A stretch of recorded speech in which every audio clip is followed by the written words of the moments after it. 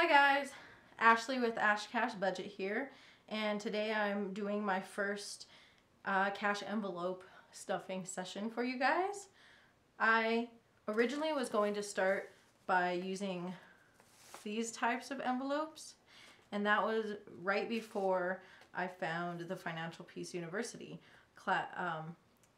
stuff at my church that I work at. I have a video all about that. I'll link it.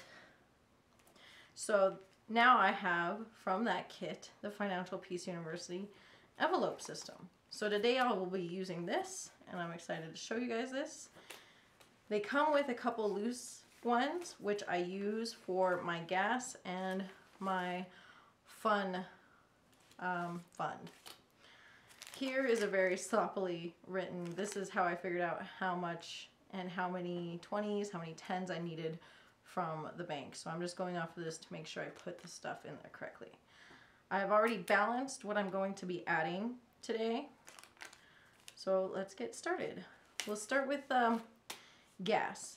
I was down to $6.81. Sorry if you guys can't see this. This is the only one I do in pen. You especially might not be able to see these that are in pencil. But if you guys want to see them, just let me know. I can make some changes. But I'll be telling you what the balance was before and what I'm adding. So it was $6.81 left over in my gas after I filled up. And today I'm going to be adding $90. I add $90 each paycheck because, as I've stated before, most of the time I'm traveling to work, it's a 45-minute commute.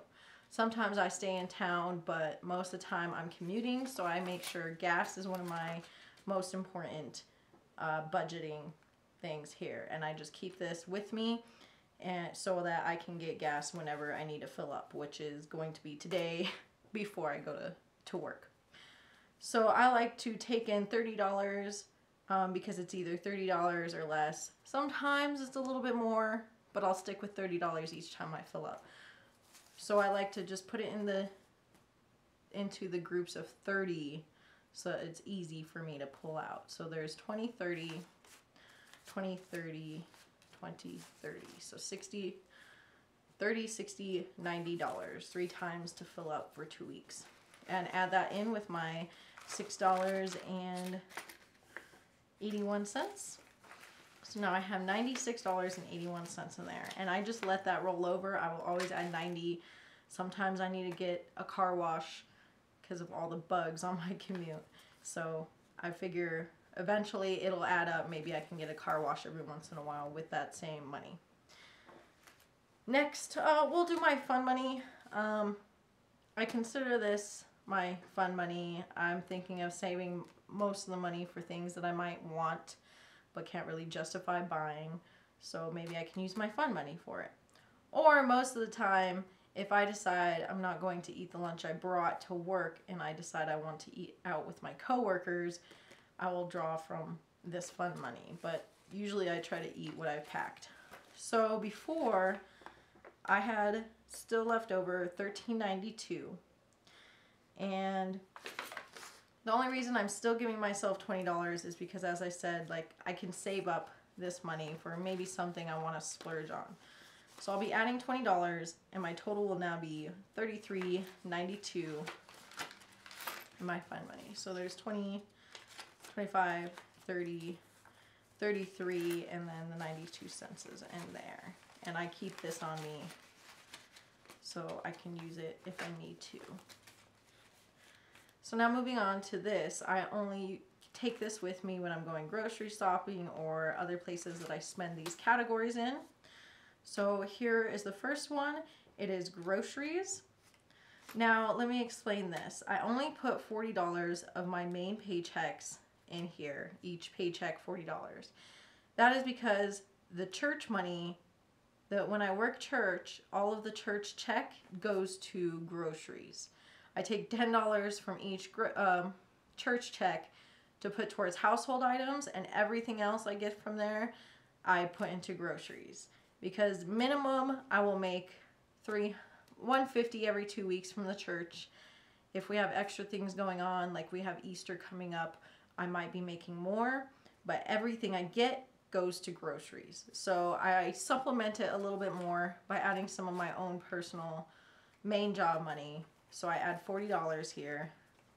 So I had only 9 cents left. I budgeted and only had 9 cents left out of everything I stocked up on last time. So the 9 cents is in there, adding $40. Next we have household. Like I said, I usually take 10. I'm starting to take 10 from the church money, and I'm also taking 10 from each of my paychecks. So it'll be about $40 a month for the household expenses. And right now I have $10 in there, so I will have $20 because I like to let it, I'm trying to get it beefed up because I will buy bulk items like bulk paper towels, a big thing of dryer sheets or things like that. So the bulk items tend to cost a little bit more, so I'm fine with that. Building up and then buying something, building up, buying something. Medical, I came across this thing where this month I was not paying a copay on my monthly prescription, but now this time they added a $15 copay. And it made me start to think about these other things. Sometimes I get sick, maybe, you know, need some Dayquil, or I get vitamins, I need Claritin all the time. So I decided it'd be a smart idea to start a medical fund. So I have $20 in there right now, and I'm going to add another 20 and it'll make 40. So 20, 10, 20, $40 into medical. And I will let that build up where I need it. I'm going to have to get my prescription soon, so it'll take out 15.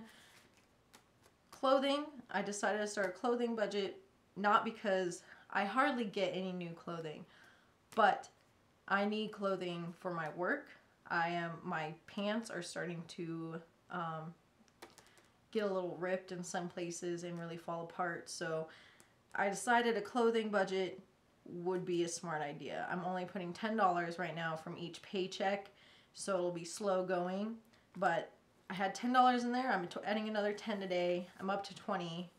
So next time I put money in here, I'll be able to get a pair of work pants because they're like $20 plus tax, so this won't necessarily cover it. At least I think that's how much they are.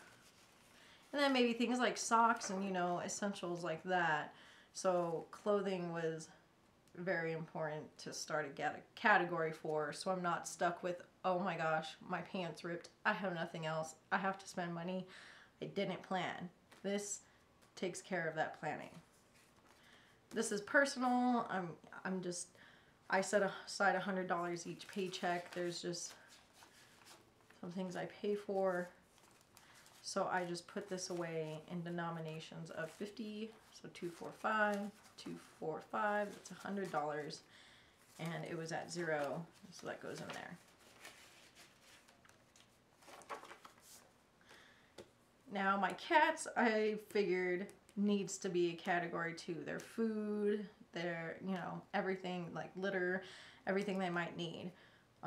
So right now it was $10. I'm adding $20 each paycheck now because I figured the first the $15 is not enough. So now I'm adding 20 each paycheck.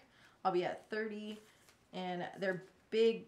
I get a giant thing of cat food. I need about 36 for that, or 32. So next time I put it in there, I'll be getting a big thing of cat food for them.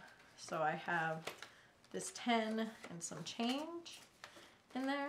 So 10 plus 20, so $30, and let's see, 11 cents is what I have for the cats. Hair, I know this is negotiable for some people, whether or not they need it. I obviously have colored hair, and it's not a necessity, of course, and it is expensive to upkeep, but I only go in every 6 to 8 weeks to my hairdresser. And I'm saving up now because she moved to a more expensive place. She's still giving me a discount because I went to her when she was at a cheaper place, but it's growing a little bit bigger. But I not only need to color my hair, but I really badly need a haircut. So that's the only reason why I'm letting this stack up. Today I'm adding another 20, it'll be $60. that I have set aside for her so that I can go take care of this mop of a head right now.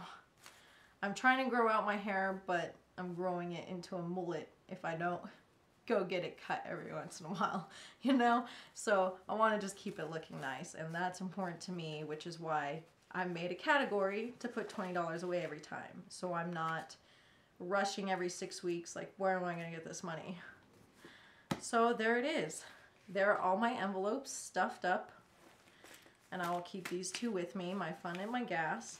And I'm really glad to be using this new envelope system that I was able to get in the Financial Peace University kit. Thanks again. Comment, let me know what you guys think. If you liked this video, I'll keep bringing them to you. And thanks guys for watching. Bye.